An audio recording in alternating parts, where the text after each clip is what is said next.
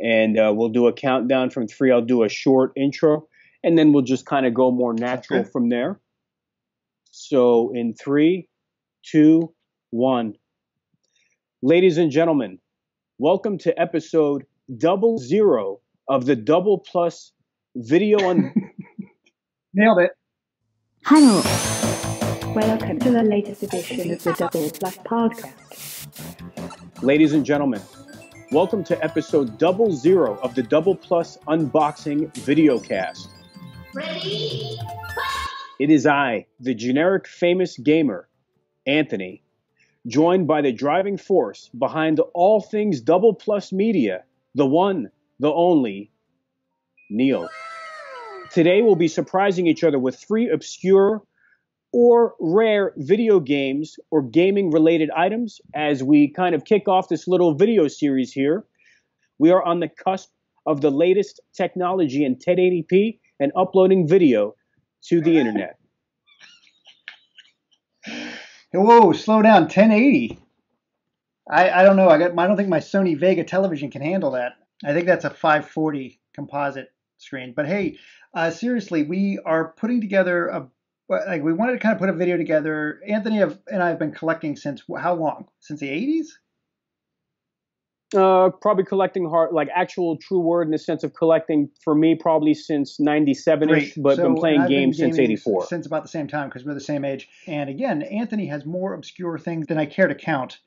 It's like a museum, and mine is just bizarre things that I kept. But again, this is a test. We're going to do 3 pieces each. Is that how we're going to roll this thing out? Yeah, and I'll preface with this, and this is for the hardcore fans, because I follow a lot of YouTubers, Twitch streamers. This isn't a size contest, so to speak. I'm going to give a little bit of spoiler, which doesn't give away my 3 items. I have stuff in my collection that I could have dug a lot further back into collecting over the past 25 years. The only spoiler I give is nothing I'm showing today is older than 10 years old. Oh. So it is a bit, there will be a little bit of obscurity, or I'd say rare. These will be items people will be somewhat familiar with on some level, but I didn't go all the way back digging through everything for this. If we get people like this and like this type of thing, I can dig further and further back. But for today, this does fit the bill. But just so we don't get comments or feedback online saying, that was ridiculous or that wasn't as hardcore as I thought it would be. This is certainly stuff that you won't find down the block. But it's also not stuff that's going to be completely mind-bending. It's not going to be like, what is it? Like the NES World Championship Classics or whatever. These aren't. It's not going to be Aero Fighters 3 on AES. It's not going to be Metal Slug 3 on AES. It's not going to be anything in that realm. But it should be enticing enough to keep your interest for hopefully the next 15, 20 minutes. Great. So here's the deal. I got a good idea here. We've got the Double Plus coin flip. So okay, that's heads, and tails is the same one. No, hang on. I'm gonna flip this and heads. So I'll be tails. I'll be miles per hour. That's correct. Here we go. That was a terrible flip, but that coin's heavy. It is tails. That is you. I'll kick it off. I always like to go first and get things out of the way.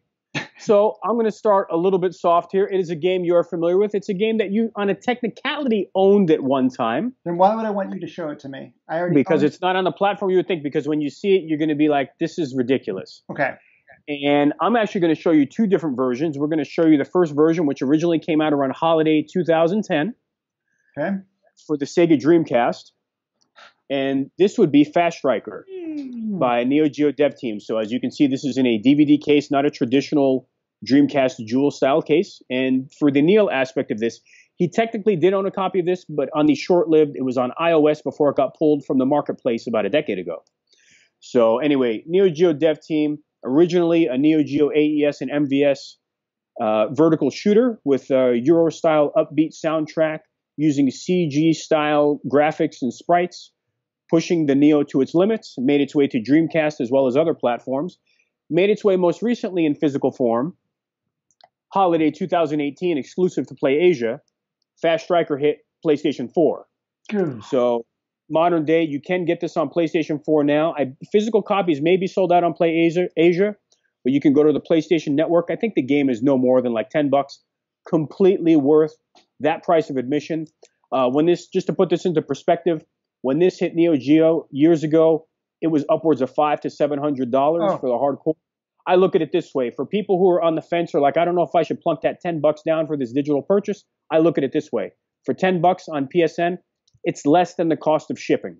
So you can't beat that. And the last thing I'll show in correlation to this piece, just a little bit of a sticker here. It looks like East Asia Soft published it. So this is a little sticker that came with it. There's some other goodies in the box, but I will leave it sealed as I have the game digitally and don't want to open the physical copy. So we'll start off item 1 of 3. Well, Fast Strike for both the Dreamcast and PlayStation 4. I'm shocked already that you're knocking me out of the game, because that's where I'm starting. That Fast Striker, I got 1.5 limited edition. It's an independent Dreamcast shmup. $150. Oh wow! One left in stock. Mm-hmm. No, I haven't. I don't think I've ever looked up the Dreamcast value of that. So this is the Dreamcast version, right? The PS4 version, probably worth nothing. That one's 2 starting at $44.99. Oop. That's 44 and 66. $40 to $60 range they're attempting. That's not bad. I mean, it's gone up a bit. It's only been out about 6 months. Dreamcast version's been out almost a decade. That's coming out of the gate hard. You kind of put I was going to do my Fighter's Edge CD case from Capcom, but forget it. I can't even do that anymore. I actually meant to do a little joke at the start, and I forgot. I was going to grab a little Ryu or Dragon Ball figurine I had and say that you'd never seen this before, and I completely forgot to do it. Wait, I think I got this one. So you made up for it. I have this. This is still sitting in my desk. This is he looks... Yeah, that's almost exactly the type of thing I was going to do, and I've actually never seen that. Yes, exactly. This is the D&D version. A little bit of all-American hero guile action. We can use that these days. Well, since you went heavy at the start, I'm going to knock you out. Going to knock you out with this piece of the past. Ready to rumble? Yes, exactly. On the Dreamcast. This predates the Dreamcast. This you actually owned as well. And I'm sure you've leafed through it maybe once or twice. It is limited collector's edition employee store handbook. Oh my! What in the world? Is this really one of your items? Yeah, it is shocking. Yeah, I will say it's shocking. Is that Neostar still? Babbage's software, etc. Neostar. Hang on a sec. I'm not even sure if that's Neostar.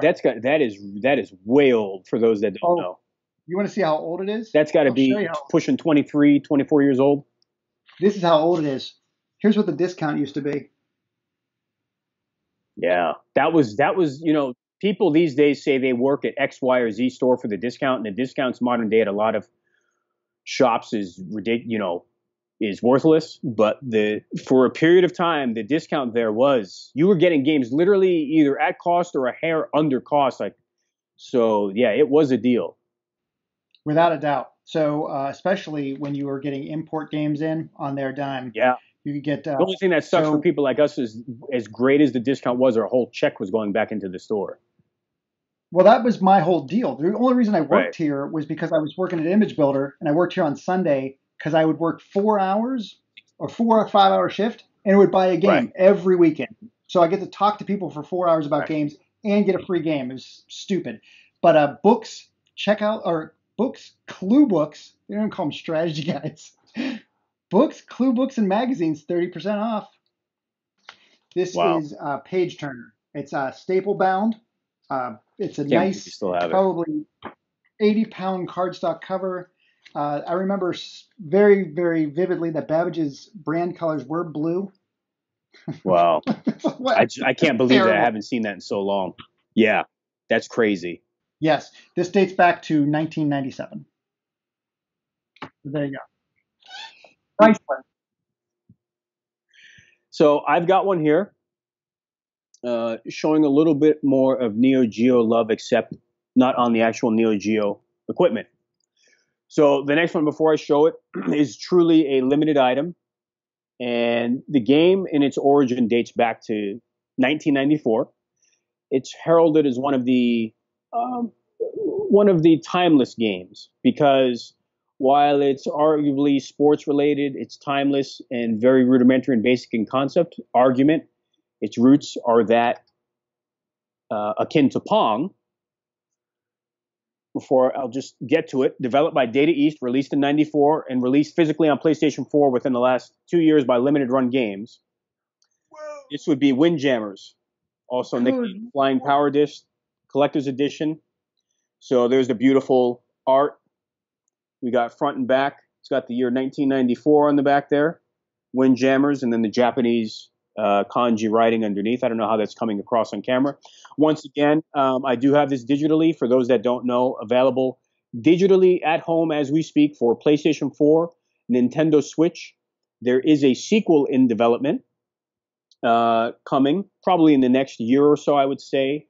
This does have online play, and it's a fantastic title. So Windjammers, for those who don't know, it's essentially back and forth. You get to choose one of 6 players.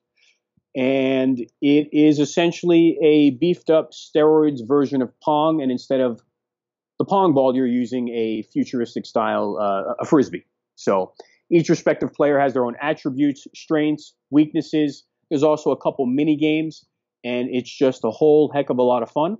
And for those who don't know, one of the world's top Windjammers players is top WWE superstar Xavier Woods, who does compete sometimes at these tournaments, has done some promotion for the game. Windjammers even sometimes sneaks its way into side tourneys at major fighting game tournament events. So Windjammers, a true classic.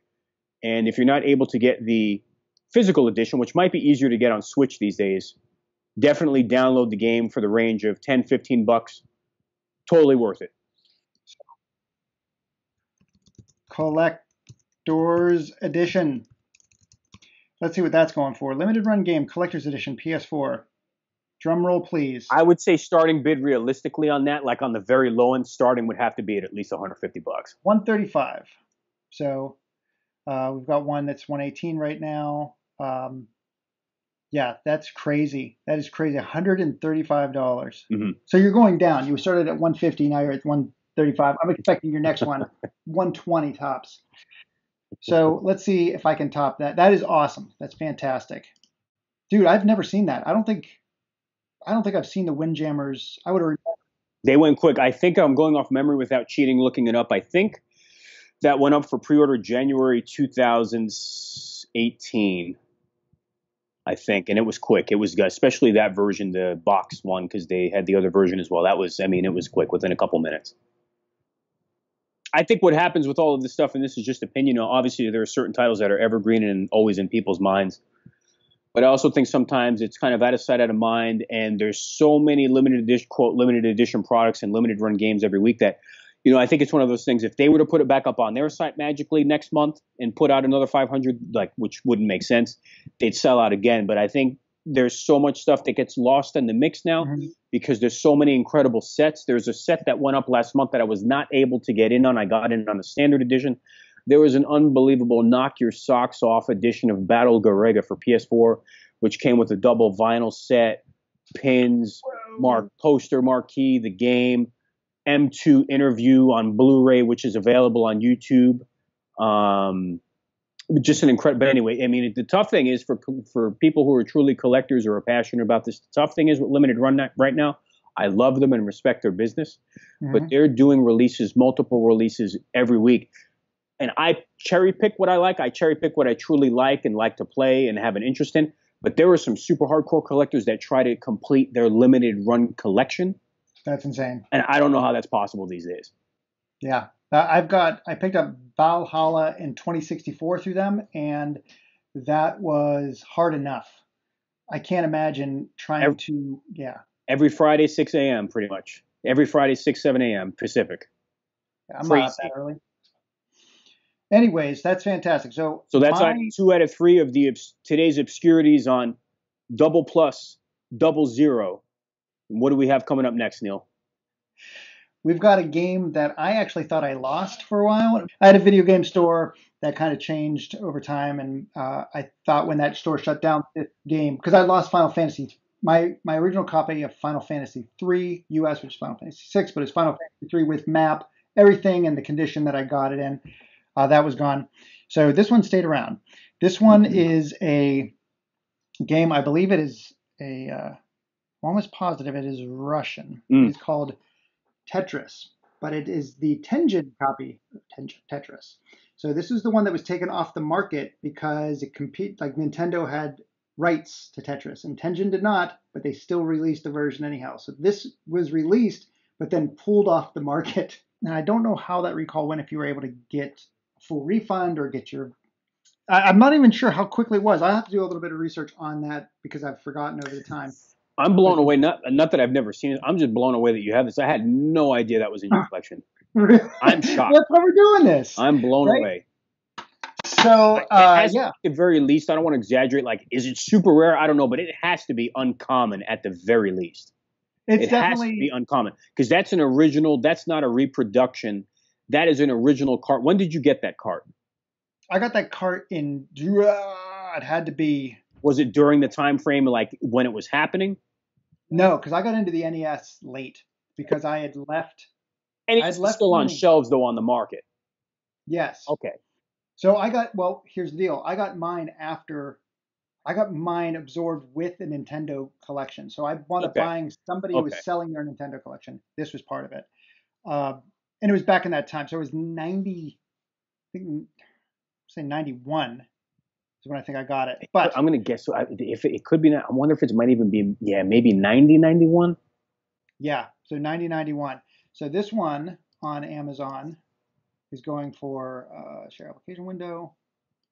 Drum roll, please. I'm going to say, without knowing anything, like I want to glance. So I'm going to say 85. Now I'm going to look. It's in the 120 to 150 range. This is now the. It's like I think this is worth 120. The Antique Roadshow. Thank you so much, the Antique Roadshow. So. We truly are the same age. Now that I've called out that show, I'm truly the same age as Neal. So Tenjin Tetris, this is the Soviet mind game, unlike today's Soviet mind games. But anyways, I am very happy that I got to surprise you. I thought the Software Etc. one was going to shock you more than this, but it looks like you didn't even know I had it. Yeah, I'm blown away. I didn't think you had anything NES related in your collection. I have 5 NES cartridges. Wow. That's it.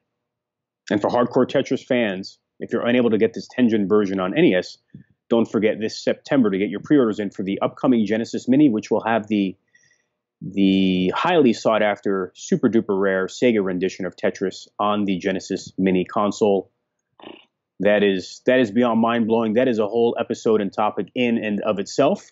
Yes. I will leave it at that.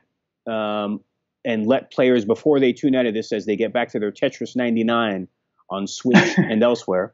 It's kind of funny you're ending on a Nintendo-related item. I'm going to also end on a Nintendo-related item that is also unofficial. And this was not planned. I know this sounds like complete BS at this point in time. So before I show this and break all of my equipment in front of me and knock my laptop over, thank God I didn't do that. Otherwise, this would be episode 00, one and done. This is an unofficial book. Came out in 2017. I backed it on Kickstarter in 2016 approximately. It comes by way of a UK entity. And as some may or may not know, I'm big into video gaming related art books. Some of the beautiful Dark Horse translated books that have come out in recent years in correlation to Zelda, the Super Mario Brothers series. Big fan of just a lot of high quality, beautiful print publications as much as I can get my hands on. As we all know, sadly, that market is not what it used to be. Nonetheless, there's a company that's out there out of the UK.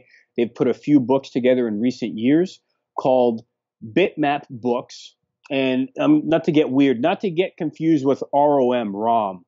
That is another company that does some great books. And maybe it's because I'm a Yankee and live over here stateside, I get the two companies mixed up. But this one is by Bitmap Books. And before I continue, you can check out their site at www.bitmapbooks.co.uk. So I was one of the supporters on this. And this is the unofficial SNES Super Famicom, a visual compendium. And this clocks in at about 550 pages, hardbound. This is an absolutely unbelievable treasure for SNES fans, and I will go out on a limb. I don't want to make that statement, the greatest console of all time, because that is really tough to make when you have the original PlayStation, NES, which laid the foundation for getting the industry out of its crash in 1983. So I know it's a bold statement, but I would definitely put the Super Nintendo at least in the top three. And this book, I don't know how much I'm going to show you due to its size and what I can do here. I'm not going to do a very good Vanna White, but from what you can see, it has interviews, beautiful imagery. There's pull-out sections, transparent bookmark, ribbon bookmarks, interviews with Rare, all the major titles in SNES's history. For a better look at this, a much better job than I'm able to do here being captured, Bitmap Books has done a wonderful job on this. And recently, within the last couple of weeks, I have not been able to get my hands on it, but they recently have done the same thing for the Sega Master System. So most recently, they put out a Sega Master System book. And in the past, they've done one for the Amiga, the Commodore 64, but the one I had to get my hands on and back, no doubt, was the Super Nintendo. That is absolutely stunning. I can't get over that. Yeah, and the slipcase, beautiful. Yeah, I can't say enough good things about it. Quality from everything from the paper stock, the overall quality of the piece itself, the slipcase. I don't know if they have slipcase versions left or they may all come in slipcases. That I'm not sure, as this was from Kickstarter. But of the highest quality, I'm looking, it looks like 30 pounds US. That's probably about $45 zone before shipping. And it is more than worth it. So this is kind of a double whammy, a kind of plug for them. And their books are beautiful pieces to add to one's gaming collection. Unbelievable. Thank you so much for sharing that. All right, so the last one, the one I'm going to close on, it's not as impressive in terms of the breadth of history. Mine came out and it's crazy. We've talked about video games. I'm looking at our collectible video games, and I've brought up a manual for Babbage's at the store. I mean, that's what this is all about. Right. It's like finding artifacts. It's artifacts throughout history. And not everything that Indiana Jones uncovered was the Ark of the Covenant, right? He uncovered like the Staff of Ra and all these other. That's what this is about. It's about the robust history. So in 2012, one of my favorite games of all time, I would buy anything about it. And I just shared this with Anthony earlier, but it's a game by that game company. It's a game called Journey, and they brought out a book that was called The Art of Journey, and it's illustrated by Matt Nava. And this book was again, I couldn't find out how few there were. This is the first edition. I think it's had a subsequent printing, but the first edition was signed by, and it came with a little soundtrack, which expired in 2015. So you can see the code 2015. So I'm really hoping that I did download that. But you can see it's signed by Matt Nava and Genova Chen. This is much more of a Neal endeavor and piece. He's so passionate about this, but this is definitely, Journey is one of those games, much like Shadow of the Colossus, much like Eco, that brings up the debate as video games being true art. So this has a place in many true gamers' hearts. Stunning from start to finish. A true piece of work. So the game is absolutely phenomenal in itself, but Blue Canvas did a great job on this book. Now, here's the crazy thing about it. This book has been in my office since 2012, and I just opened it there. It's been opened maybe a half dozen times. And I just looked this one up. This is where it gets crazy. So your total was, where were we at? We had 150. So Fast Striker Dreamcast was about $150. Windjammer's clocking in at a low on $135, so 135, 150, and then the SNES Visual Compendium, unofficial by Bitmap, about 30 pounds, we'll say about 45, 50 US dollars. So 150 and 50, it's 200 and another $135. So I'm clocking in around 335, the base price of a Neo Geo title in the early 90s. Okay, any guess on what the Art of Journey is going for right now?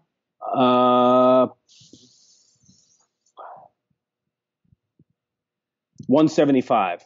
I would guess probably because I think I paid 60 for it. So I would be like 150 would be great. 2 to 3 times the price over the last several years.